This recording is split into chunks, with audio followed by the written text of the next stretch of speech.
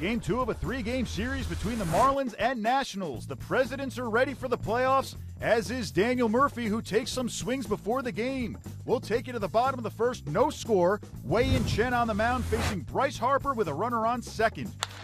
That ball well hit by Harper.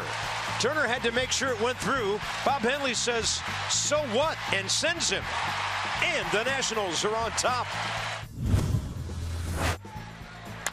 And a chopper by Severino to the right side. He's going to run as hard as he can.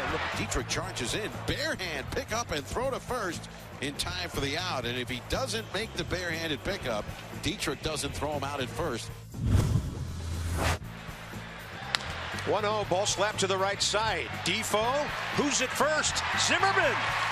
Ryan found his way back to the bag, and Defoe hit him perfectly. That ball spinning wickedly to the right side.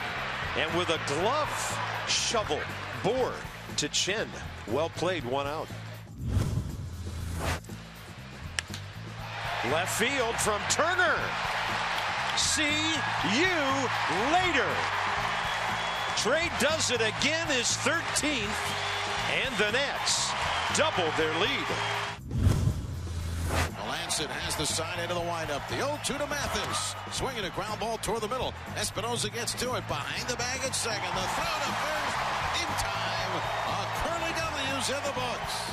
2-1 Nationals is your final score. Wei-Yin Chen drops to 5-5 with the loss. He goes 5 innings, giving up 2 runs on 6 hits while striking out 5.